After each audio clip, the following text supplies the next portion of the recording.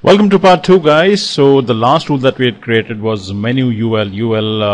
The position was set to absolute and the visibility had been set to a hidden. Let me get on with the next rule, guys. So let me make sure that the cursor is now in line number 15 where we have the first li tag. Let me click on the plus button, guys. Automatically Flash chooses the contextual selector to be a compound and the target element is menu UL li. I'm going to make a change out here. I'm going to say :hover and then I'm going to say UL. So basically what this means is when somebody hovers over the li, which is home, as you can see out here, when somebody goes over that, when somebody hovers over that, then UL should be affected in the way that will be defined in the rule that is about to follow. Okay, so when somebody hovers over the li, which is in the UL, which is inside the menu, then affect the UL in a manner that is about to be defined in the rule. Cool. Let me start with say okay, and let me then say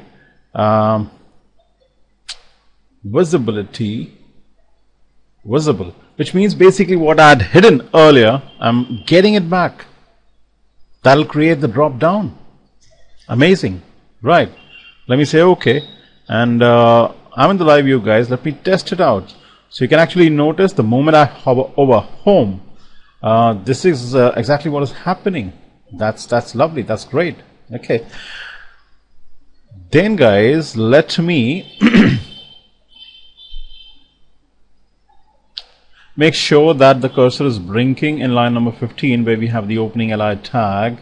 Let me click on the plus button, and the next rule that I'm going to create now is #menu UL li hover. Okay, so basically when the user hovers over any of the li elements, it's a compound rule, guys. Have a look out here, being saved in the external mymenu.css.css file. I'm going to say okay. I'm going to say, in which case, if that is happening, please change the background color to a $333. Basically, even if you say 333 or you say 333, it's just one and the same thing. Even if I were to say this, it just means the same thing. Okay, let's see how this actually affects things.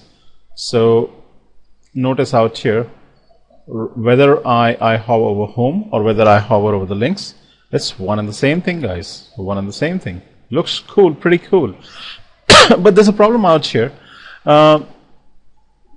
This border which separates link 1 with the other link 1 is a little thick compared to home and link 1. Isn't it, guys? So I can actually change that very easily if I were to go to the rule which is menu UL, which has been set to absolute. If I were to double click out here, go to the positioning category and make sure that I choose the placement of the absolute element, the UL, nested UL element, to be a 31 from the top. And let me then say okay, and have a look out here, guys. Now things are symmetrical. Just, all the borders are having the same thickness. Okay. So that was done very easily, not a problem at all.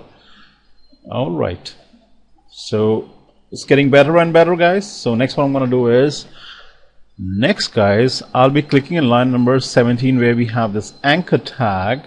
Okay, inside the nested UL tag, let me click on the plus button. The new rule will be targeting anchor within li, within UL, within li, within UL, within menu, a big rule. And then let me just add :hover. It's a pseudo element now, guys, and pseudo selector, compound contextual selector. Rules will be getting saved in my menu CSS.css, which is fine. Let me say okay, and then I'm gonna say, in which case, let the background image be, or the background color be, let's say this color, right? Let me say okay, and let's see how it actually affects things. So let me hover over home. and then over the links down below our chair. In fact, let me come with the live view. Let me go in again, and now you should be able to see the change. How very cool, how very nice, lovely. Okay, and I am required to just make one more rule. So let me click on the new CSS rule button. Now this rule I would want to target menu ULLI a:hover. Right, so basically all the anchor tags, yep, all the anchor tags. It's the contextual selector as a compound, guys, getting saved in my menu CSS.css external style sheet. Let me say okay, and let me go to the background color, and rather let me choose a font color, a different font color this time. How about this one? Okay, that's $0FF, and let me come with the live view. Let me go in again, and let's see how things look like right now. Absolutely wonderful, guys, absolutely wonderful. Okay, and there's one last change that I need to make, and that's pretty easy. What I need to do is, let me expand this area up, and then whatever is inside the div, the ID for which is menu, I'm going to copy that. So lines 14, 15, 16, 17, 18, 19, 20, 23, 24, 25, up to line number 25. Let me say Control C. Okay, then hit enter twice, Control V to paste it, hit enter twice, paste it again, and hit enter twice, paste it again, hit enter twice. Okay, to create some space. Let me click the refresh button, and guys, see what has happened out here. Okay, let me show you a preview that'll give you a much better idea in Google Chrome after saving the changes. There you go, guys. Not only is the menu centered, okay, you can see the nice hover. Absolutely wonderful. Now guys, there's one more thing that you need to change. You need to change the name of the links. You need to change maybe this home to and about, this to contact us or whatever. So that's quite easily possible. All you need to know do is, let's say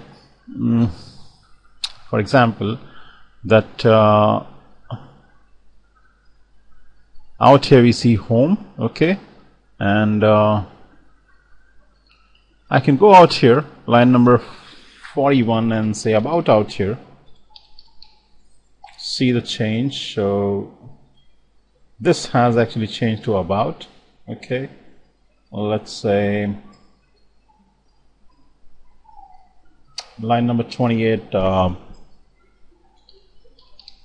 portfolio or whatever, and something like link 1, maybe a link 2 out here, a link 3 out here, okay, and a link 4 out here. So it's pretty easy, guys. Let's see the changes that have taken place. Okay, just coming up now. So that's a home, that's a portfolio, that's about, and this might be contact, whatever. Okay, see link 1, link 2, link 3, link 4. That's quite easily possible going into the code area and making the necessary changes. Also, guys, out here I've just used a £sign temporarily, but this should ideally be replaced by an actual link, something like an http://qualitylessons.net/downloads, whatever, an actual link.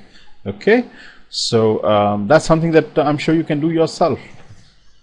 Pretty easy. Okay, so guys, I hope you actually like this tutorial. Okay, and tell me how you found it, and I'll see you very soon with yet another Dreamweaver tutorial, guys. Or it will be Flash with ActionScript 3.